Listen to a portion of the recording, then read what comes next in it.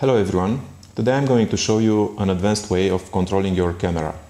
We are using a Panasonic GH4 and a couple of Blackmagic cameras, and using this small device here we are able to control the camera functions remotely. You see the GH4, you see there is no wire attached to it other than the HDMI standard cable, and I will show you on my screen how it works. On this remote, we are using right now only 3 channels to control all the camera functions. So we could map several more channels, but 3 is enough for the functions that we have mapped on it right now and that we are currently using. This switch here, this is a 6-position switch, and we have mapped on each of these switch positions a function of the camera. Right now it is set on aperture. You can see here we have now 3.2, and I'm going to change this. Now it's 2.8, 2, and you can also see the exposure changing. I'm gonna go back.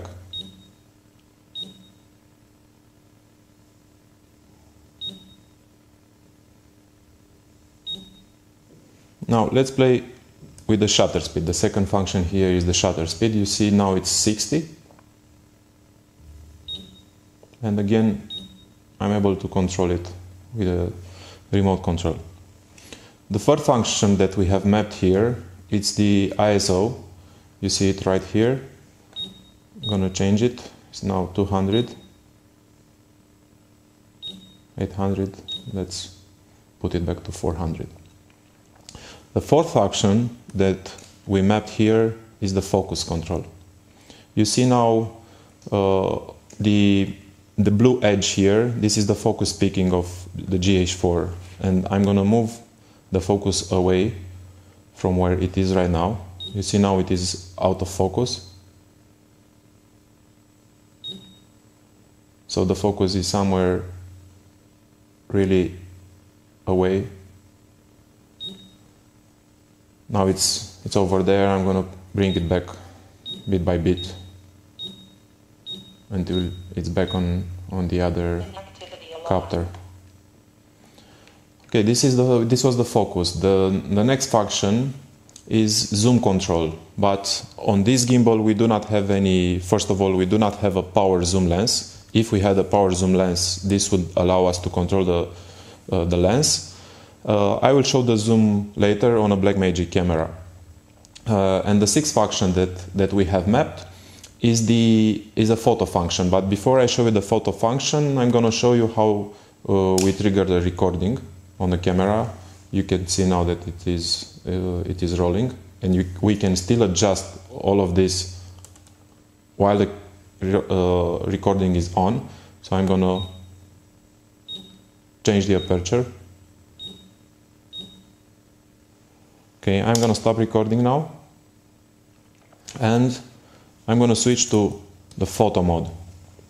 This switch, which previously was starting and stopping the recording, will now trigger the photo.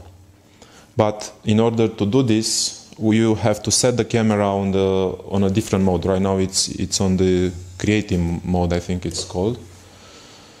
And I hope we'll hear the shutter right now as it triggers. The camera is set now on bracketing, and every time I flip this switch, it triggers the shutter. Now, another function which I am unable to show to you right now is a time-lapse function. This here is a 3-position switch. And when you use the second position, it will trigger the shutter one time. When you switch to the third position, it will start a time lapse. But we will show that in a separate video. Let's talk a little bit more now about the remote control and how these channels are mapped to it. We have a 16, I'm gonna rotate the frame for you.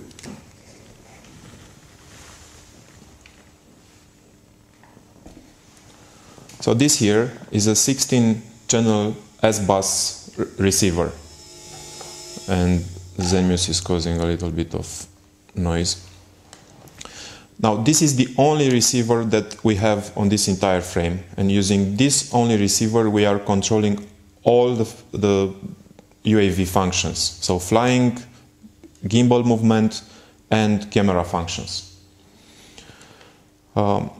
For flying we are using 9 channels of the 16. So we have the 4 basic channels, then you have the flight mode, then 6th we have the intelligent orientation control, 7th we have the retracts control, 8th we have the go back, return to home switch, and 9th we have the cruise control, which is a feature of A2, DJI A2, which is present on this frame. So 9 of the 16 channels are used for flying. We have another 7 channels, which are as follows. 4 of these 7 channels are used by the Zenius. So we have the 3 pitch, roll, and yaw control of the Zenius, and the 4th is are the modes of the mode control of the Zenius. And the other 3 remaining channels, so we had 9 plus 4, 13, we have 3 remaining channels that I showed to you how they work to control the camera.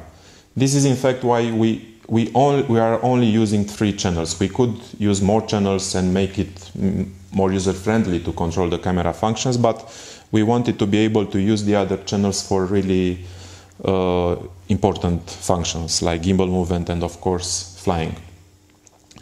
Now I'm gonna show to you that we in fact have these 2 remote controls. This one with the red switch, this is the master remote control. So in fact this is the only remote control that is communicating to the receiver. This remote control connects to is the slave one and connects to the master one. And the channels for the camera control and gimbal control are routed through this master remote control.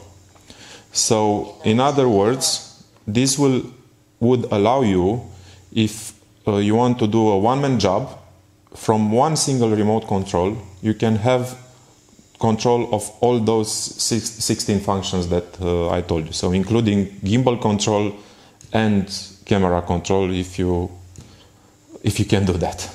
But since we are 2 people operating, we also have the second remote control for gimbal functions.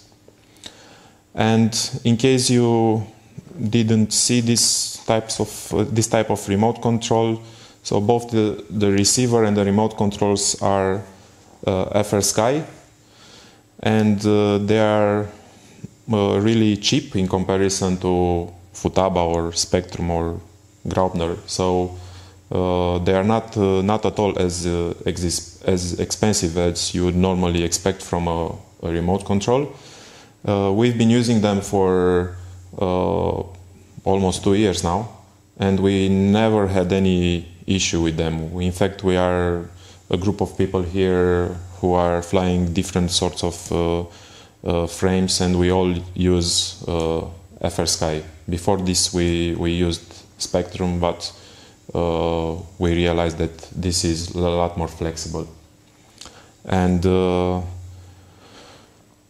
it's not only about the price, it's also about the software that runs on these remote controls, which is OpenTX, and it's an open source software which is very flexible, and it allows you to do whatever you want with the remote control.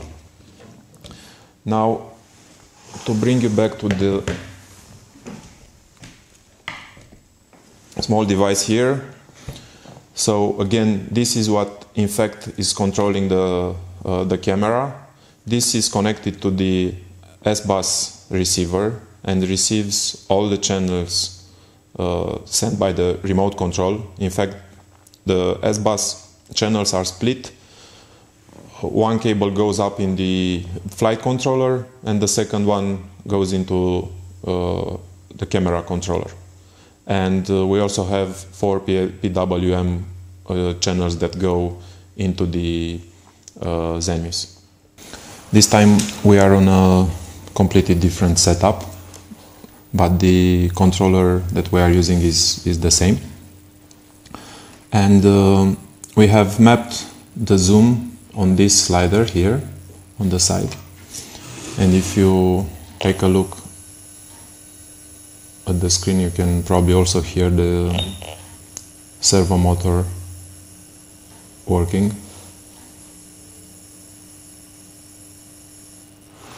And you can also see the lens and the belt. We have set it in such a way that it works as smooth as possible. With other zoom systems we always had an issue that it was working not so smooth, it was too fast, or it was not linear enough. Since we now use a Blackmagic, so it's no longer the GH4, we also enable some functions that Blackmagic has. Like for instance, now I can control the aperture here. You can see the screen going dark, and by flipping this switch I will enable the auto iris, so you can see now the exposure is done correctly. This also works on focus, so you can, the same manner, you can control the focus from the Blackmagic, and by flipping the same switch we command the autofocus. This gimbal, it's a completely different one. It's no longer a Zenmuse, it's an Alexmo setup. It is a custom built gimbal, and it works on a completely different controller, flight controller. Before it was DJI-A2, now it's Zero UAV.